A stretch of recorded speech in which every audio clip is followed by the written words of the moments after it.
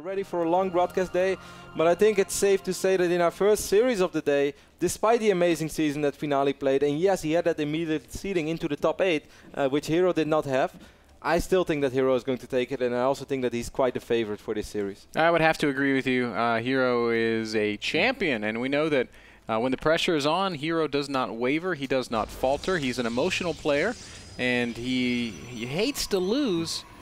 Who doesn't, man? All of these things kind of come together to make him a really difficult opponent when you find yourself deep in a playoff bracket as we are right now.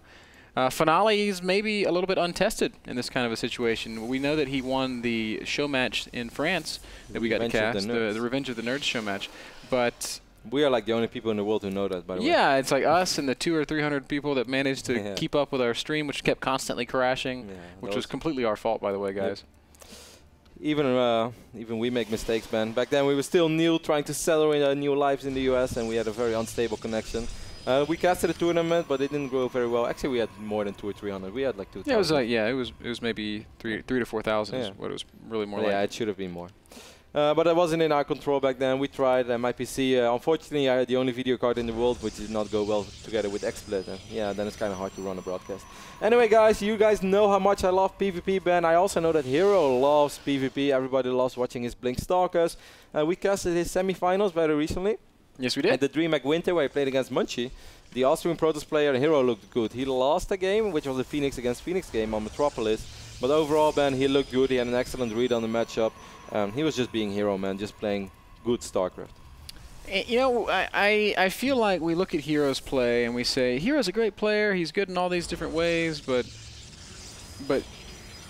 maybe he's susceptible to sometimes losing in PvP. But on the other side of that, I think he's so good in PvP. It's like, does that make any sense? Like, yeah, it does. Sometimes he gets upset, but in general, his PvP is just ridiculously solid.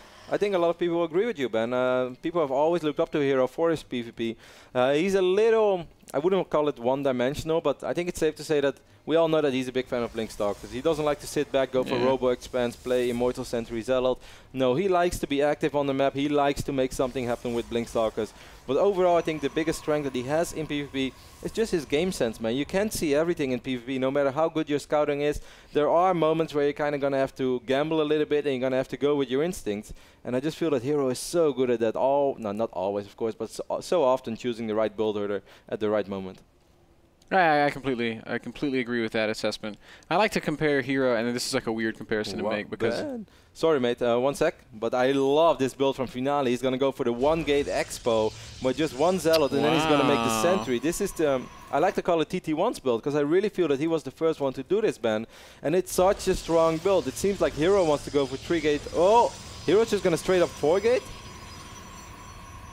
This is bizarre. How many pros does Hero have? Hero right now 22 pros, only 20 pros for Finale. Has he scouted this? But the biggest thing is, Ben. How is this is just like a blind chance? Yeah, he hopes for it. But you know what? This might be very strong. Yes, he will most likely be able to force a cancel on this Nexus. But if Finale positions himself well and he stays on top of the rank, he can sacrifice this Nexus and still be ahead because he's going to be the player with superior attack. And there's not going to be any high ground vision for Hero. So yes, Hero might kill this Nexus. But is he actually going to be able to get on top of the ramp? If not, I still think that Finale is going to be in great position. Even if Hero kills the Nexus, he's going to be behind in probe, he's going to be behind in tech, and all that Finale really has to do is sit there and hold that ramp, force field until he can get, you know, an Immortal or two, something like that. I mean, with the 1-gate Robo build, you're going to get Immortals out so quickly. I'm pretty sure. Ooh, he's going to go with Observer first. Well, it's going to give him some more information. He's going to see these heroes, and he's like, well, probe as well. Is he going to cancel it or not? He is not going to cancel it, so he's. Well, Ben, I would say 99% sure to lose this Nexus. But hey, even if he loses the Nexus, I don't think he's necessarily behind. All going to come down to the execution from this point forward. Finale's got to hold this ramp. He is already backing up as if realizing his peril. A couple of probes are going to go down here. Oh, he has to kill that probe. He really has to kill the probe right now. Oh, my God. Oh, my God. This is quite bad. Oh, no. Now 2 pylons are down. It's going to be almost impossible for sentries to kill the pylons. Oh, kill this pylon. He's not focusing it. He's going to work on it right now. This is over. This is over. You've got high ground warp-ins. These Zealots are never going to die. Stalkers from the low ground will eventually get through. He has one more force field. He's going to drop the force field right now. He needs more sentries, Ben. He needs more force field. If those stalkers get up, it is absolutely over. And he's not going to get any additional force fields. I think you're right, Ben. As Whiterod say, it's GG. It's GG. One more force field does go down. Single stalker squeezing through. This Immortal has to be microed perfectly, but unfortunately, Hero has 4 gates. He can just warp in on top of this ramp indefinitely. Now the 5 stalkers that were stuck in the natural have gotten through. Immortal is being microed very well though, but there are so many stalkers for Hero. The Immortal does fall, so now Finale is in even more trouble. This is the only pylon powering these 2 gates. So if this pylon falls, Ben... Oh, and even if it doesn't fall, the unit count is just way, way too strong in Hero's favor. Finale knows it. GG gets called. And that's a very quick game number 1. Yeah, it couldn't be much quicker than that. Very sloppy execution by Finale. I mean, we can analyze this all we want. Some people might say, hey, this build seems really stupid. It's actually not a stupid build, guys. It's a very good build. I think it's one of the strongest builds out there. I have a lot of trouble dealing with it. But yes, if you get 4 gated, you want to hold your ramp. You might say, okay, you might lose that Nexus, 400 minerals. Pretty big deal. Not the end of the world. If you have more probes, if you have 1 gate robo and you get 2 additional probes, you might get contained for a little bit, but there's no Twilight, there's no robo on the other side. So you're still quite okay, even when you lose that Nexus. But yeah, if you're going to give up high ground vision, a Hero, of course, the amazing play that he is, immediately drops 2 pylons, realizing that there is almost no DPS in a 1 Zealot and 2 sentries, and the Zealot is even under fire from those stalkers on the low ground. Just sloppy by Finale, man. And that's another important point. If you make a mistake against a player of Hero's caliber, you're not going to come back from that. Hero will kill you if you give him the opportunity to do so.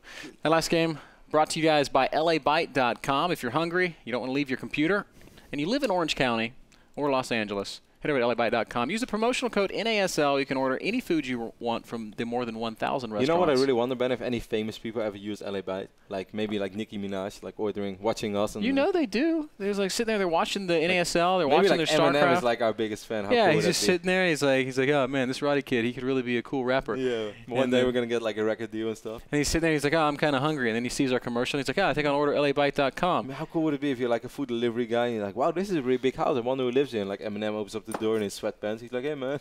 He's like, hey man, I just saw the Pazuki challenge. I'm gonna try it myself. He gets like a Pazuki for $12. He gives 100, keep the change. He's like, oh my god, I love you, Eminem. Man, that would be good. Okay, well, that was a hell of a rant. We're gonna play a short commercial. We'll be right back with game number 2.